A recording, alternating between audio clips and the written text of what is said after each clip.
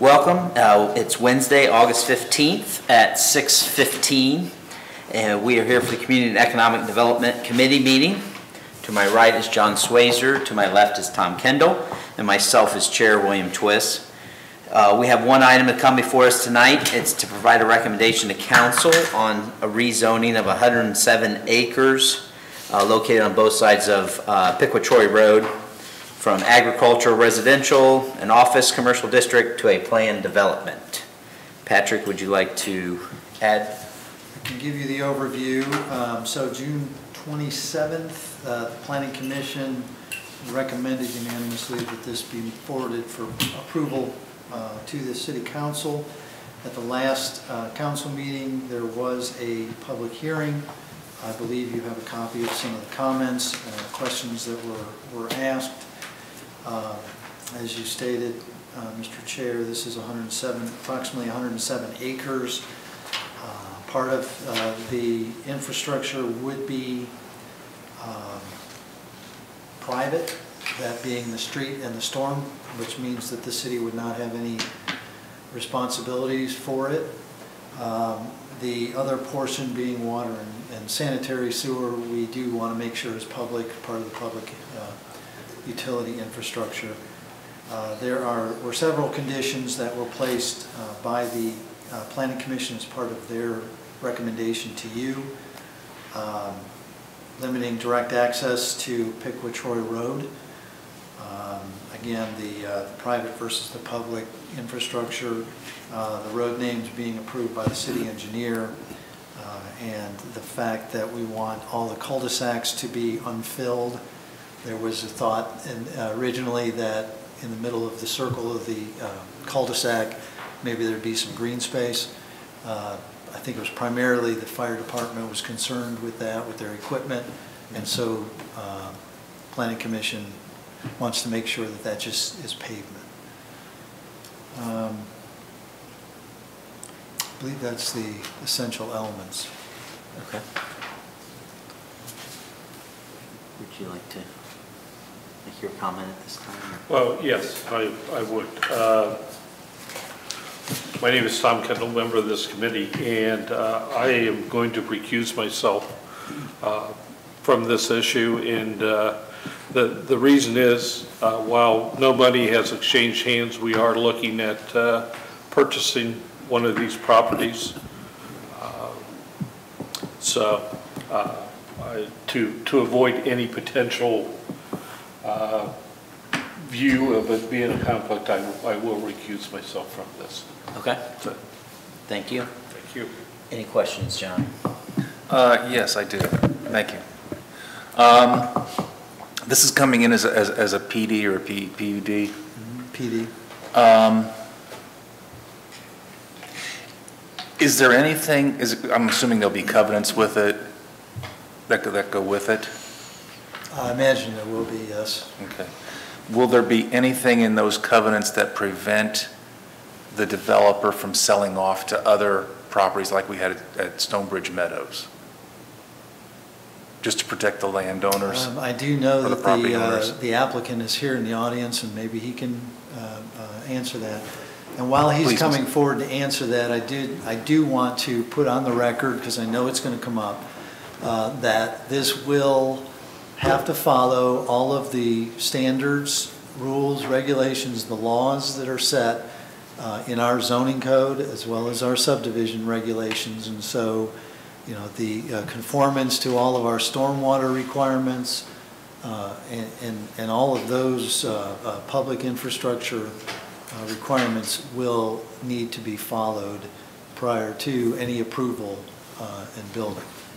Right, and that would mean that the water has to shed off as good as it is now or better than. Or better. Or better. Right, and if you, I passed out larger copies so everybody could see, but, and Mr. Harlow is here and he can explain in more detail, but you can see a lot of blue in that property. I counted at least 7 different retention areas for stormwater on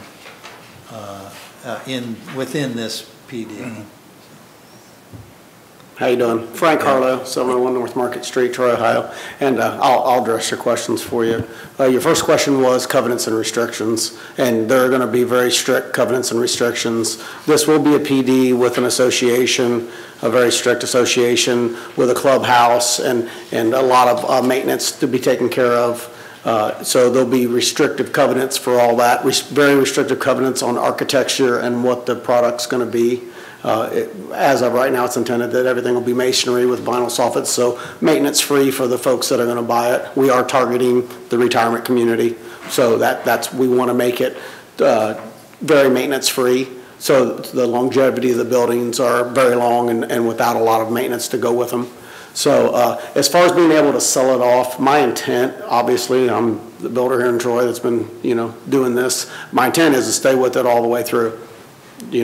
Something could change, my health could change or whatever. So there's nothing to say that it wouldn't get sold to somebody in that situation, but the covenants will be restrictive enough where if somebody else did take it over due to unforeseen circumstance, they would have to follow the same restrictive covenants. This is being set up to be the best thing in the retirement type community that Troy's ever had, and hopefully it will be. And so that's it. As far as watershed goes, I've worked for 4 months or 5 months now with staff to not only have way more detention that's required on this property, but to have additional retention to help the whole watershed of the Kidder Ditch. The Kidder Ditch is a big issue right now, and we've worked pretty hard together to make this piece of property help the Kidder Ditch downstream. It enters into this property to the northeast, and then it exits, to the south. Mm-hmm. And what we're going to do with this property, as that goes through this property, is going to help the whole Kidder Ditch tremendously. No different than we've done with the Halifax section, R1 zoning, which is the 1 acre lots over off Troy Urbana. We've worked really hard to put in one pond, and now we're putting in the other pond to help the water downstream, and we've seen a huge increase or decrease in water, if that's what you want to call it, and it's helped tremendously by what we've done there. We hope to do the same thing with this. Okay, and there's an 8 acre section that is between your proposed development and Finsbury, and that kind of goes into a ditch also, or a ravine. Correct. How is that going to be? How's that water going to be channeled? So are you speaking of the 8 acres that at one point was going to be lots, and we decided not to do that? Mm-hmm. So there's a pond to the north end of that. Right. And that part of that pond is to help this whole problem. As we're doing that pond, we'll re-topo that land and make sure that everything works very well. And I've met with all the residents out there, and I think that they're all on board with what we're going to do. And that's why we pulled that down, because we don't want the residents to not have something that's what they want back there. So as this all develops out, we'll re-topo that land with doing the pond and everything, and make sure that all works very well, and try to control that whole water situation much better than it is now. Okay. And so this is all going to be senior living? It's targeted totally at senior living. Both sides of the road, yes. Okay. Our targeted demographic is 50 and above. So we don't anticipate a lot of children in there? I don't anticipate any children, but you don't know. Somebody could move in, somebody could have their grandkids, and you're not going to stop that, So, but I wouldn't think there would be very many children. I was just concerned about impact out at Miami East. I don't, I talked to the superintendent the other day. I don't think this will have any impact on Miami East. And Halifax itself, we've got 40 lots sold to date. And I think there's 8 children so far going to Miami East out of 40 lots. So we're not even impacting Miami East too negatively with what we're doing in the big subdivision. It'll certainly be a big help on that end of town, yeah, for retail also. Yeah. I have nothing else at this point. Any other council members in the audience have any questions?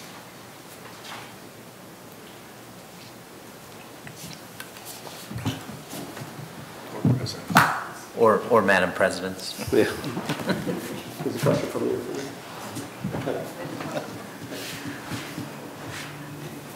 Mr. Titterington, isn't this a rezoning at this time? Will the PD be coming through separate later?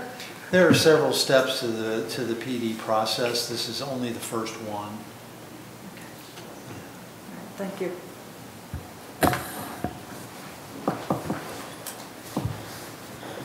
Any comments from city staff?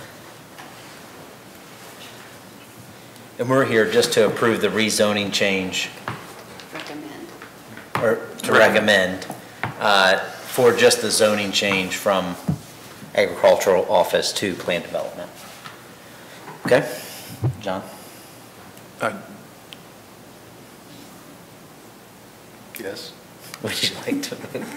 I asked if anyone said it. Did you want to put it out to the audience? Oh, does anybody in the audience have any comments or questions? Sorry.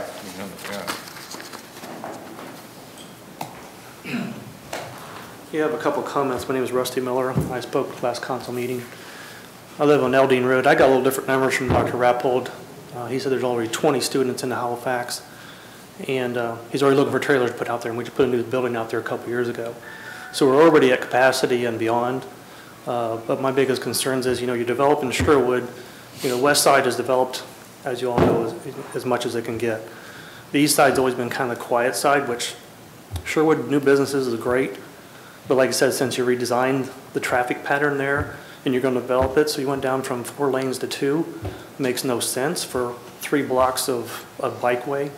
And then everybody goes the back way to the west side through Eldine and out Spearmint Farm, which is where I live on Eldine. So, I mean, the traffic is, I've lived in Troy my entire life. I've always been in Miami's district. I've been on Eldine for 30 plus years. I mean, it doesn't affect you guys obviously. You're in the city of Troy. It's your tax dollars, your development. My concern is the county's not going to keep up with you unless we put a 4-lane out Pickwick, Troy, and Eldine. The traffic is just out of control. I've sat in my driveway for 5-10 minutes sometimes just to get out of the drive. So that's my biggest concern, because the infrastructure is not going to hold it. Yeah, thanks.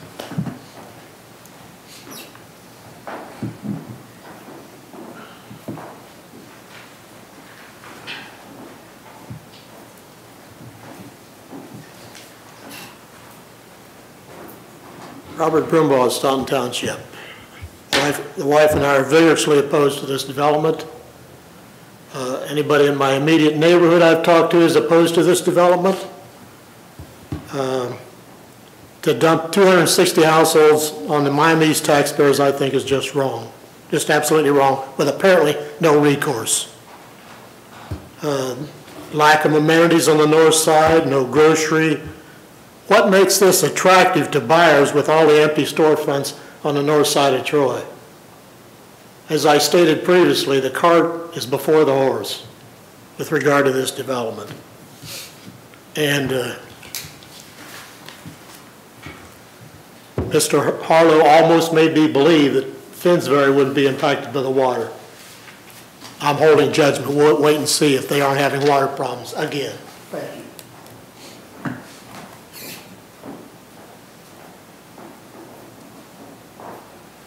Anybody else? Appreciate your comments. What would you like to?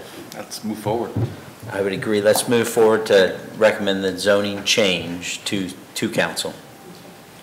Is there anything else coming for the committee? All right, we are adjourned.